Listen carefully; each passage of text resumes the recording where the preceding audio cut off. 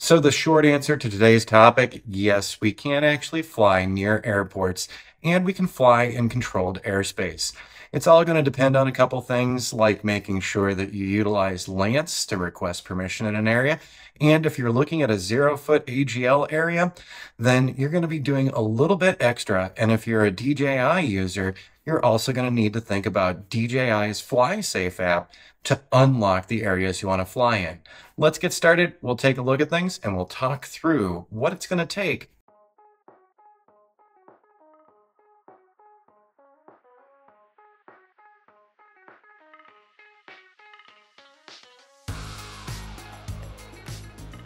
Morning, everybody. As always, welcome to the channel and thanks for stopping by. My name is Rich. I'm the channel host and we're going to jump right into this today. I recently posted a new video on doing a GeoZone unlock for our new DJI Avata and found that it was actually easier than I first thought. But I wanted to talk to you today about flying near airports and can you do it and how complex is it? Because we've got a new client that just recently came on board with us, and one of the reasons they came on board was because they were wanting to get real estate images for their customers, and those customers are pretty close to our regional airport, KPRC. So before we get into checking out maps and things, I just wanted to show you, this is one of our client locations. This client is actually having the home built for them.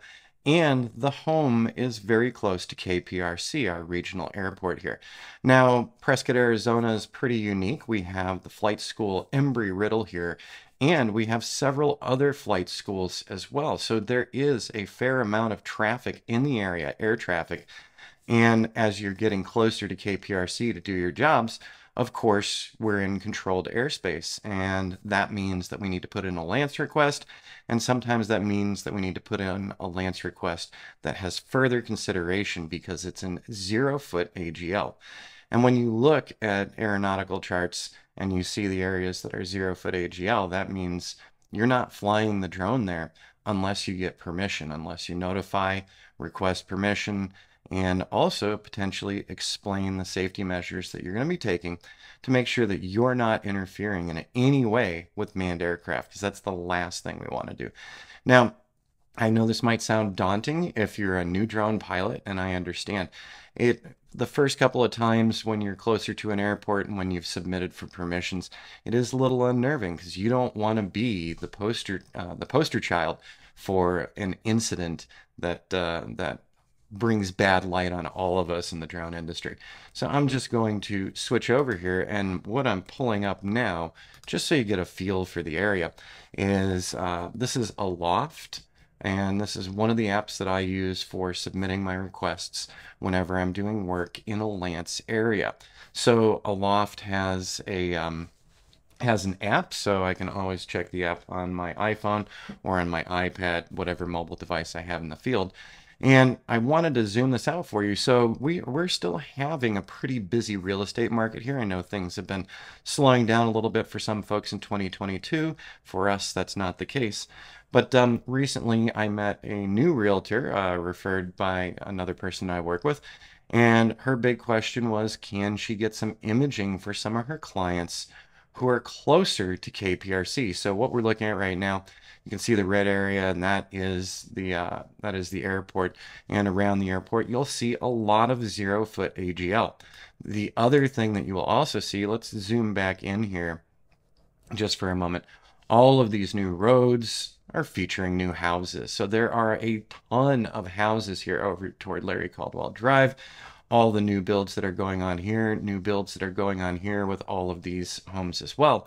So we do have a lot of 0-foot AGL around us. And by the way, if you don't know, AGL stands for above ground level.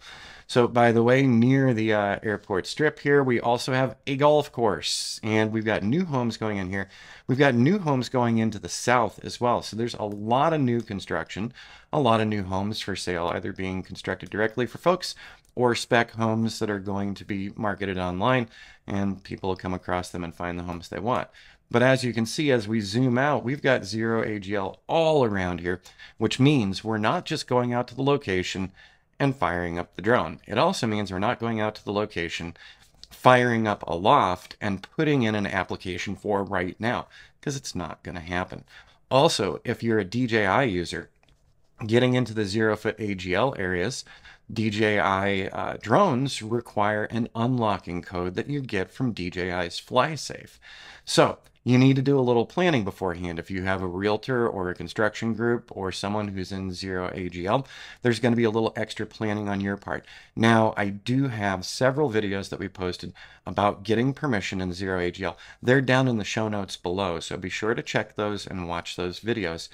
But one of the big reasons I wanted to talk about this today was because of our testing with the DJI Avata FPV drone. So we've been having a lot of fun with the Avata, and I just posted a video about doing an unlocking code with the Avata because we needed to take our Avata out to a client location to fly indoors.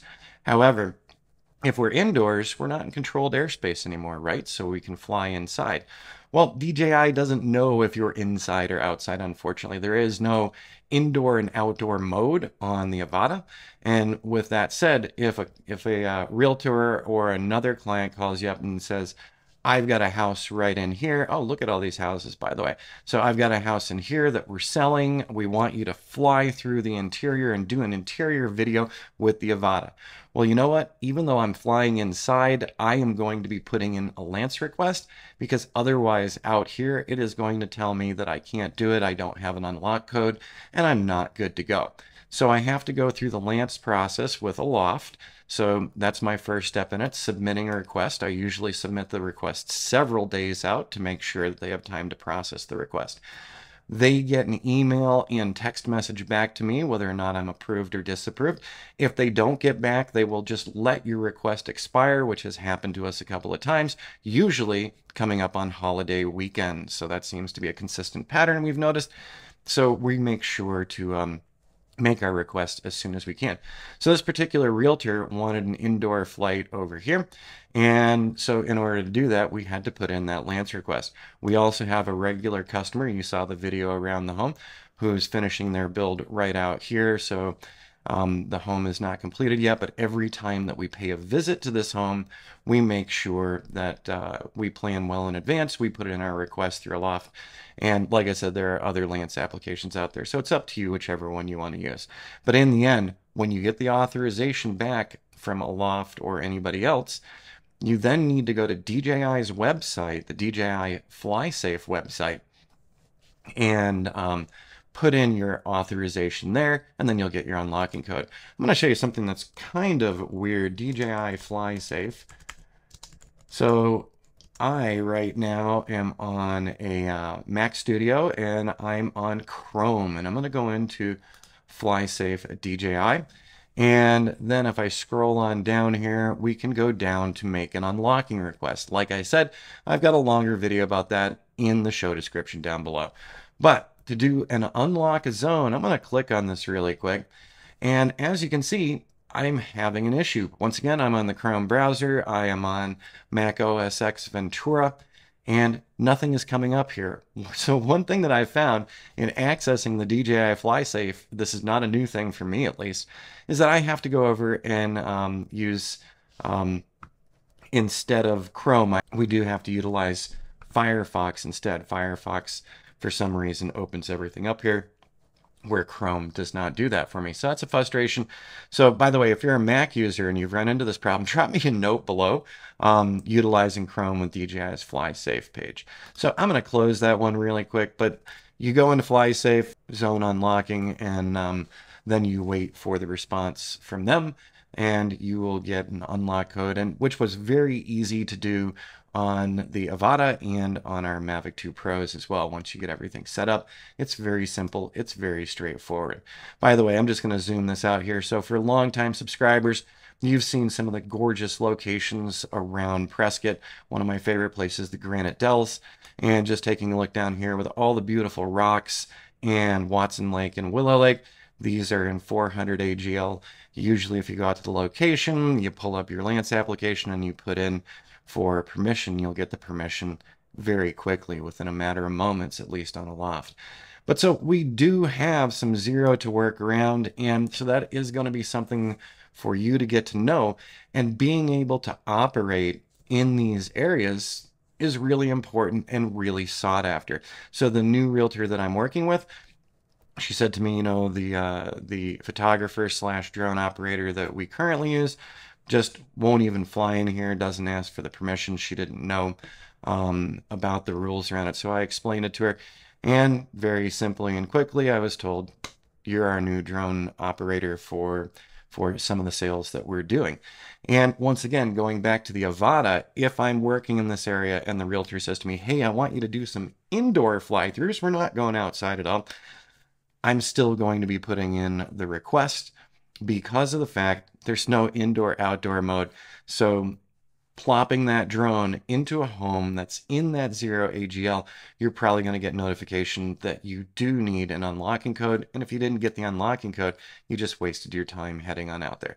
So once again, down in the show details, you can check out the other videos on setting up for 0 AGL. I do walk through the process, and then I have a follow-up video that answers a couple questions that people asked about flying in 0 AGL.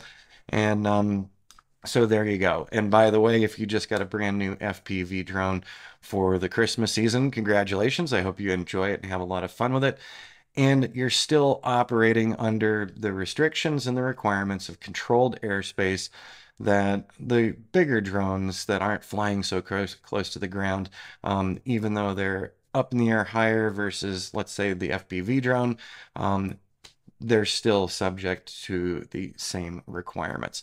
One other thing just to note, so this is one of the other locations that we have.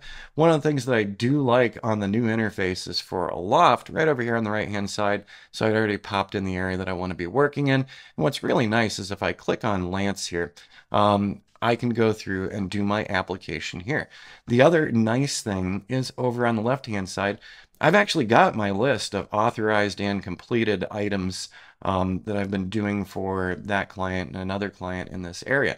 So this is one of the things that I really do appreciate with the updated version of Aloft's web interface, and it's looking pretty good on the mobile devices as well. All right, everybody, I hope this was useful, informative, and educational for you. And if you still have more questions about actually setting this up, please check those other videos down in the notes below. And as always, please like and subscribe. If you subscribe, you'll get notified when we do new videos about building our drone businesses, building our imaging businesses, and everything that goes along with it. All right, everyone. Here we are, looking forward to a happy 2023.